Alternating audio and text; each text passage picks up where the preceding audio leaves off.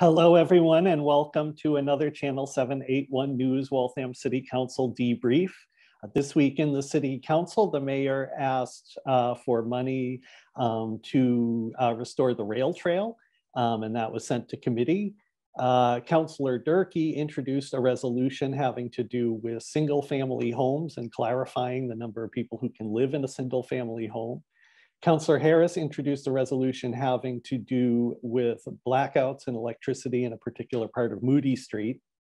And the mayor asked the City Council to approve her using $6 million of ARPA funds. That was also sent to committee. So we'll talk give you a little bit more background on each of those. I'm here with Chris Gamble. Hello, everyone. And James Crekellis. Hi, everyone. And we'll start off with the rail trail because that's a fun topic. I'm excited about that. So for those who don't know, the rail trail there's an old railroad tracks that runs all the way from Weston to Watertown across Waltham. And some parts of it are fixed up as a walking trail and some parts of it are a mess. But if it were to all be fixed up, it would be a really great place to walk or ride your bike because it goes all the way across Waltham. It goes to Market Basket, so people could even use it to get their groceries. And the prospect of fixing it up has been discussed for a while. So Chris, can you tell us a little more about that? Yes, so the rail trail has been talked about for many, many years. I'm trying to pull up a map of it right now, but it's something that people thought was going to be done years ago. I ran for city council last year, and something that came up often in Ward 5, because it is included there, is twice, more than once, someone at the door was talking about the rail trail, and they were like, "Yeah, I can't believe that that didn't happen. I can't believe that was shut down." And I had to remind them, I was like, "Oh no, that's still going on. It's going to happen. It's just going to take a lot longer." And Catherine Cagle in the planning department, she's really spearheading the whole thing. And she comes into the city council, so we should chat sometimes. And this is something that I'm really looking forward to, so we'll chat about that. And yeah, I mean, I'm always like, what can you tell me about the timeline for the rail trail? And she always says, I'm done guessing. I'm done. I put many dates on it, and I'm just no longer doing that. But it's going to happen, and it's going to be really nice. I'm looking forward to it. Is the amount of time it's taking, is that just standard for the way we do things in Waltham, or is there something particular with this project that's making it take longer? Oh, I wish we had Catherine here to talk about that. Because I think, yeah, other cities have started their process. They're farther ahead than us. So I can't answer why that exactly is. I would be interested to know the answer to that. Oh yeah, that's an aspect of it I should have mentioned, is that it connects to other cities who are also fixing it up. So it could be a really huge multi-city trail, which would be nice. So she asked for the money, they sent it to committee. So that's a step forward. The next thing we need to talk about is the resolution that was submitted by Councillor Durkee. It was submitted by him, but actually all of the councillors, I believe, signed on to it, except for Councillor Paz and Councillor Stanley. Were the only ones who did not. It didn't say that in the handout packet, but that's what I wrote down after watching the meeting. James, can you tell us a little bit more about what this resolution is and what it's supposed to do? I think Darcy didn't sign on to it either. Okay. And in bringing this up, Durkee referenced an example of a residentially zoned area where there was an example of a 4-bedroom house that had been turned into a 6-bedroom and then advertised to rent for up to 12 people, or get advertised as a property that would then get rented to, I guess, up to 12 people, and then was bringing up the wanting to bring in the solicitor to talk about, I guess, how to legally go about, enforcing the single family zoning, and it being for only up to, I think, for one related family, whereas other properties, once you get above 3 unrelated people, I guess it's a rooming house. And I'm not entirely clear on those distinctions or how that breaks down, but I guess they're bringing in the solicitor to talk about this publicly. You have to assume that they're going to be doing something about that to try to address enforcement of the existing zoning laws. And I guess where that goes is up to speculation. Thanks. I actually have a slide here. I'll share my screen. While you're sharing the screen, James, should we abolish single-family zoning, and why is the answer yes? It's massively inefficient, just from a resource allocation and like just like general maintenance costs, like because you have to maintain gas, roads, and everything to everyone's house. Sorry, not to go off on a tangent. That's not a tangent, no, that's an important background. So there's a wide range of opinions about single family housing in Waltham, certainly. What I pulled up here is the code, and if I'm trying to understand, so Councillor Durkee thinks that there's something ambiguous here. So a single family home is defined as a home for a single family, but there's no definition of a family, there's no maximum number of people. And then a rooming house has 4 or more people who are not related, and it even specifies, you know, they can't, the second degree of kinship. So I believe what Councillor Durkee asked in the meeting is, does that mean that 4 is the maximum number of unrelated people who can live in a single family home? And I think the answer is no, the code doesn't say that, but I can see why he wants to clarify that with the lawyer, because there is a little bit of ambiguity here. But one thing that was interesting about the resolution is that he said in it that the goal was to preserve the integrity of our single family housing. So I was wondering what he meant by integrity. So if you live in a single family neighborhood, and the people next door to you have more people in the house than you thought they would, why is that a problem? Is that a problem culturally because you just want to live in a single family neighborhood? Or are the financial implications for that? So this actually caused us to look back at something that was said in the committee meetings last week, where the assessor, when he was talking to the committee to be reappointed, he quickly gave a summary of where the taxes come from in Waltham. He said that it's about $190 million a year.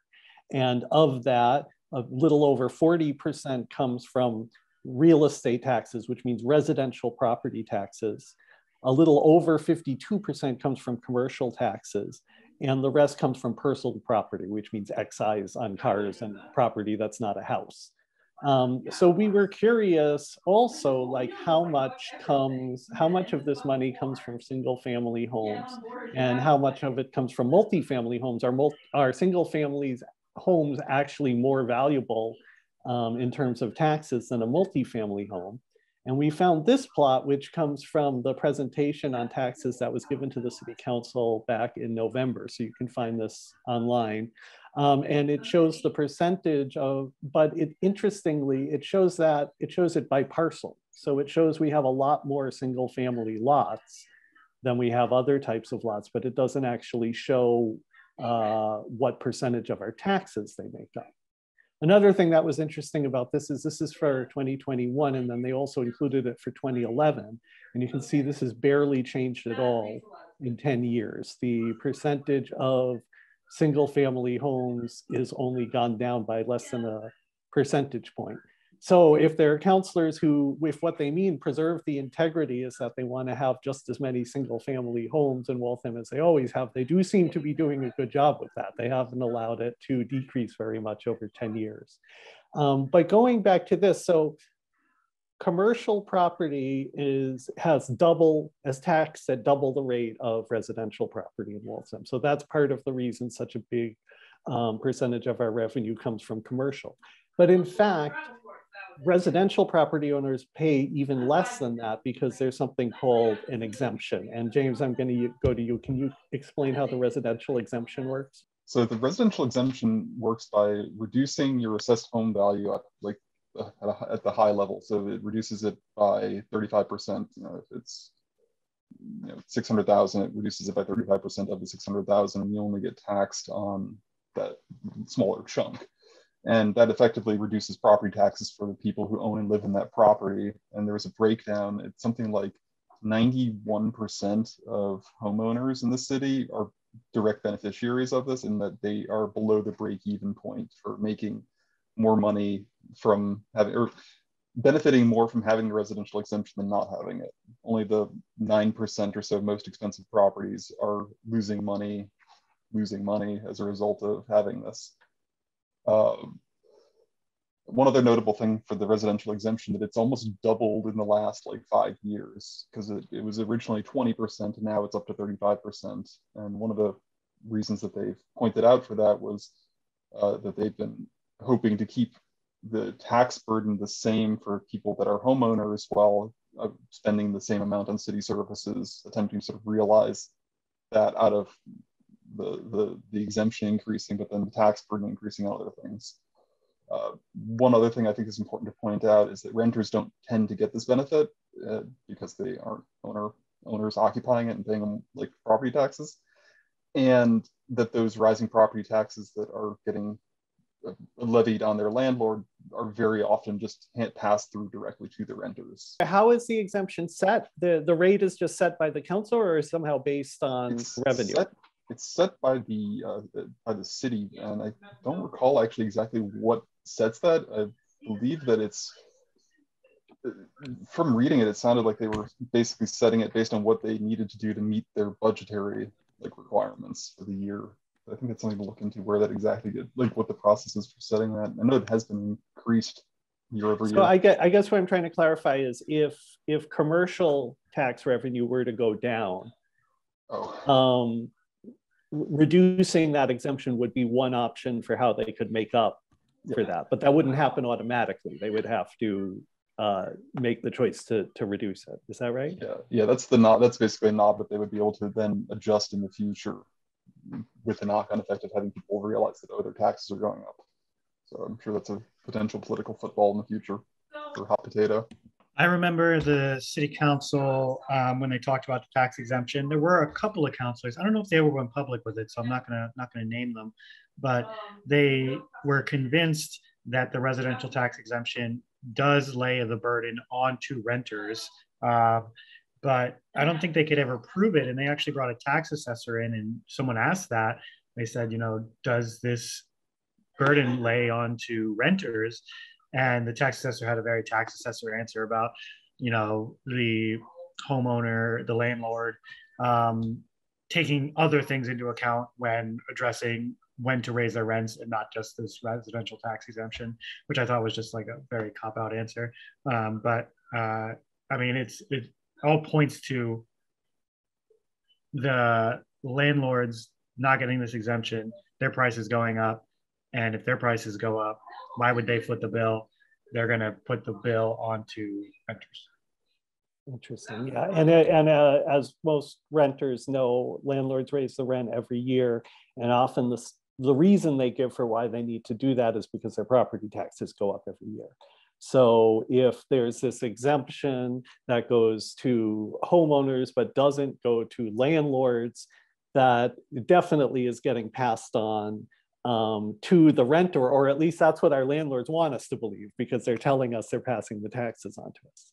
Before we move on to the other resolution, James, can I just ask, what do you think was the motivation for Councillor Durkee and the other councillors bringing this up? Do you think it was really just in response to this one example of a house that was being sold for more people than usual, or do you think there's more behind this? I think that there are perfectly legitimate reasons to be trying to make sure that development isn't happening in a way that's like not like, is unsustainable in the future. You want to make sure that development's happening in a way that's like in accordance with some kind of city plan, and like it's not a good thing to have people circumventing that. However, that's a charitable interpretation, and there's also stuff coming down at the state level talking about how cities have to make it easier or be more flexible about allowing multifamily zoning. I have to imagine it's related to that. Okay, interesting. So moving on to Councillor Harris's resolution. Chris, can you explain what her resolution was? So Kathy Ann Harris brought a late file communication into the city council. So we can't actually show you what it says, but to summarize, Kathy Ann Harris is asking for National Grid, I believe, or it might be Eversource, a representative to come in to talk about the rolling blackouts that persist in Ward 8 on the bottom of Moody Street. Why the rolling blackouts persist there disproportionately to the other areas in Waltham. So that is essentially what they're asking. Is that unusual for a councillor to bring up an issue with a utility company in the council? And what's the benefit of doing that in the council? Well, I mean, Kathy Ann is doing what Kathy Ann was elected to do. She's hearing concerns from her constituents about these blackouts. These have been going on for years. And this is part of her tool belt of a counselor to do this. It's definitely not something that normally happens. Normally, things don't have to come to this, where she calls out companies specifically on the council floor and asks them to come in and address issues. But we'll see if it's effective. I think, a spoiler alert, the answer is money. I think clearly the money is the biggest issue here. The companies want to make money, and they think that they can cut Southside out of the bottom line. And so I don't know if you guys have any other opinions about that, but I think that is what they will come and say. James, any thoughts on that? I mean, there are like a fair amount of businesses in that part of the city, and I mean, it is reasonable to not want to have power outages, and especially because like power is like the most obvious, like you can't work if you don't have any kind of electricity and stuff, especially if you're working from home, and there's a lot of people that would also potentially be working from home, so it's a pretty big disruption. So it strikes me as something that's worthwhile for them to at least be like applying whatever belief hope that they had to sort of embarrass these companies into doing better. You were asking about precedent setting. This is actually not the first time this very specific issue got brought up at the city council. I'm remembering in like 2019, maybe even 2018, this very issue was brought up before. I don't remember the resolution of it, but I remember in committee, Joey LaCava asking very similar questions about why these businesses are having almost no notice on blackouts that occur on the southern south side. So it's happened before. This is an issue that plagues Moody Street. Will anything change? We will see. Thank you. And the next thing you talk about is ARPA. The mayor asked for permission to spend $6 million of Waltham's funds from ARPA, which is the federal program. And can you tell us more about that, Chris? So yes, the America Rescue Plan Act is essentially money that the government gives to municipalities to help with the financial hardships that COVID has brought about. So every city got a bunch of money, and Waltham was no different. Waltham is different in the sense that we are not as transparent as some other cities in how to spend this money. I'm going to share my screen. Josh, you might have to let me do that. This is the communication from the city. It's saying the U.S. Treasury has outlined the use of these funds for the following 4 categories, and it lists these 4 categories, which is public health, replace lost revenue in the public sector, investments in water, sewer, and broadband infrastructure, and premium pay for essential workers. That's great. They're saying that is what you're allowed to use the money for. And then in the city communications at the bottom, it says the remaining grant funds will be used in accordance with these categories. But it's saying any of these things, we're going to use that money. And that might be fine for some people, but it's not very transparent. There are some cities, and I've got Newton tagged right here. All I had to do was look up Newton ARPA funds, and they have how they spent their money and the details. If I clicked on these, how to do that with dates listed. It's great. I love this. This is awesome. Does Waltham have a list like this? If it does, then it's really hard to find because I couldn't find it.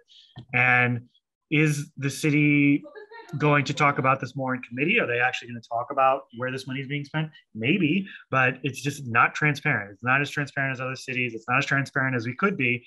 The city of Boston has an entire committee looking at participatory budgets on how to spend this money. They're having public input on how to spend ARPA funds. And this city of Waltham, the mayor is just like, yeah, well, we're going to follow the rules. That's essentially what she's saying. So I would like to see the city be way more transparent with how they spend this money.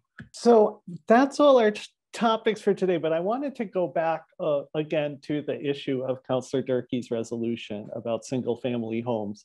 And, you know, when I was thinking about what James said about, you know, there are good reasons to want to clarify how this ordinance works. So when you look at it at the close-up level, it totally makes sense. But when you step back, there were only a few issues discussed at this meeting. And one of them was too many people in a house. And this is happening at a time where we have a lot of people who have no house, and we have a lot of people who are in danger of having no house. So I guess my question is, what does this say about our priorities and our attitudes about housing? And I'm going to go to you, James. I'm going to put you on the spot. I think it really shows where the priorities are. That we've got. I wouldn't say unprecedented homelessness crisis, but because it's been like this, it's just gotten worse. And the priority, I guess, goes towards how do we make sure that our single family homes are maintaining the exact same number and having their value only go up forever. Doesn't strike me as something that's sustainable. If you're talking about, like, from a public policy standpoint, these places, it's pretty clear aren't long-term sustainable in terms of, like, they don't produce enough money to pay for their expenses.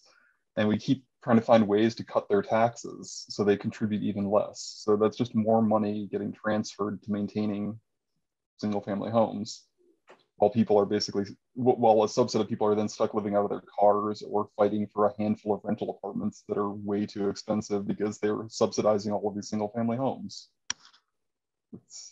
Thank you. When I heard that news that this person's house had 12 roommates, I was thinking probably pretty cheap. I would find 11 friends, and that would be not a bad price at all. Yeah, I mean, I don't know the story behind why this house was advertised this way, but, you know, if there's 12 people in a house, there's 12 people who need somewhere to live. And this resolution doesn't address that really. It just addresses, can they be there or not? So any final thoughts before we sign off? Chris? Nope. Thank you very much, Josh, for putting this all together. Anything else, James? Again, thanks for having us. And I think it would be good to talk more about taxes in the future. If anyone's interested, you should probably reach out. Yes. So we'll be back next week to talk about the city council committee meetings, but we would like to talk more about how taxes work, and particularly the relationship between different types of residential taxes. And so if you're an expert on that, get in touch because we'd love to have you a guest. Or if you're not an expert, but you know of some good sources of information, send us some links. Thank you very much. And we will see you next week. Thank you, everyone. Bye.